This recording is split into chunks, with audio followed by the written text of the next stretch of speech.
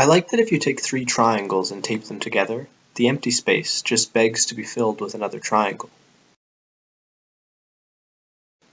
If you start with four triangles, like so, the empty space seems to beg for a square, but I'd rather make something green for the time being. Looks like I can fill the gaps by adding four more triangles, like so.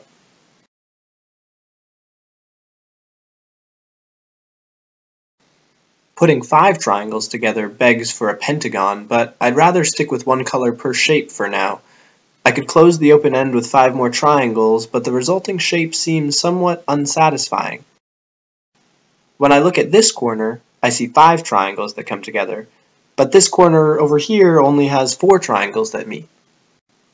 My first shape is all triangles, and each corner has three triangles around it. My second shape is all triangles, and each corner has four triangles around it. This new shape is all triangles, and each corner has five triangles around it.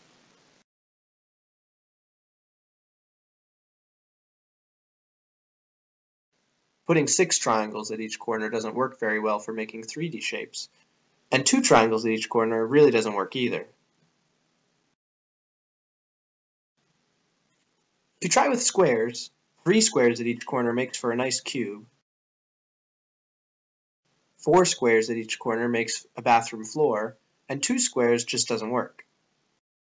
And with pentagons, 3 pentagons at each corner works out nicely, 4 is too many, and 2 is not enough.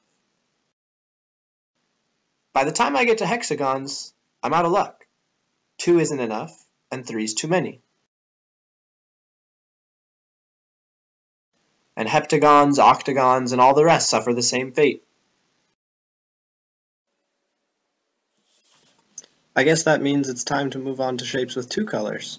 Catch me in the next video for more.